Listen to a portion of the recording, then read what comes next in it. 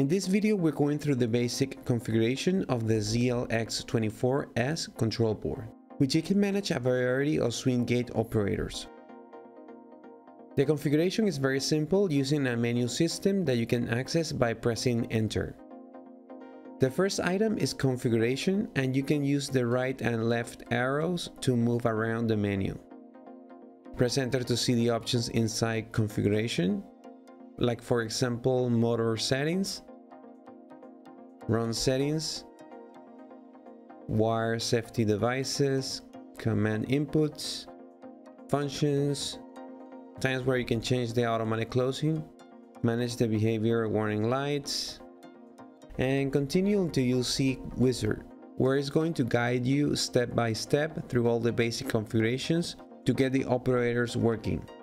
So press Enter to start the wizard. And you'll see that the first step is to select the amount of operators that you're going to use. Only M2 is if you have only one operator connected.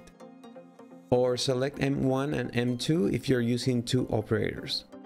In my case, I only have one operator, so I'll select only M2 and press Enter to go to the next step. Now it's asking for the motor type. Select your operator, that in my case is Fernie, and press Enter. In the motor check section, you can test the operators by holding the left arrow to open the motor number 1, or hold the right arrow to open motor number 2. If any of the operators move in the closing direction, follow the instructions on your operator to reverse the direction.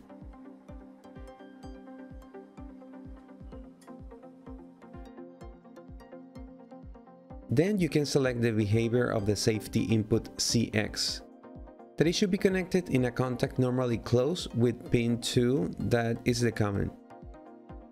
There are several options for safety devices, but the most common is the C1, that it will open the door while closing. I have a photocell connected in pin CX, so I'll select C1 to enable it. I don't have anything connected in the other safety inputs, so I'll leave them off.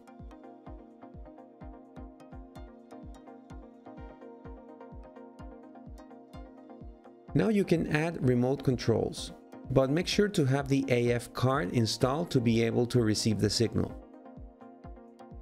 Press Enter and now choose the command you want to execute with the remote control button you're about to program.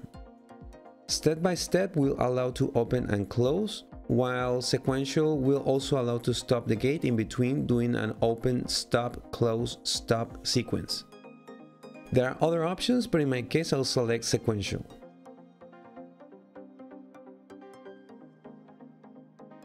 Once you press Enter, it's going to start the learning mode, so press the button in the remote control. If you're not going to program more remote controls, press Escape or wait until the indicating bar is full. Now the final step is travel calibration, where the board is going to learn all the run. When you press Enter, it's going to close all the gates and then open them. Once all the gates are open, the calibration has been completed and you can start testing everything. When the board is not in the menu system, you can use the left arrow to send an open command and the right arrow to send a close command.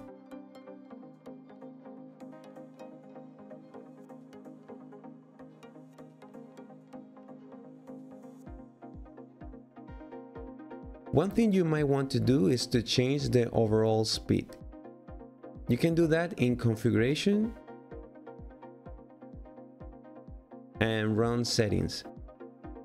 The opening speed is set to 70% by default, so in my case I'll change it to 100%.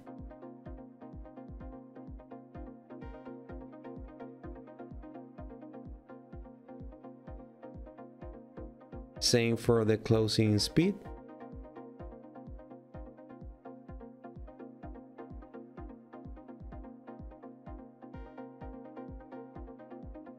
Another common option is the automatic closing that you can enable by going to Configuration and Times. Press Enter to edit the automatic closing and select the number of seconds you want the gate to remain open before closing automatically. There are a lot of more options, so I invite you to check out the manual. Link in the description. I hope it was helpful and thank you for choosing CAME for your automation solution.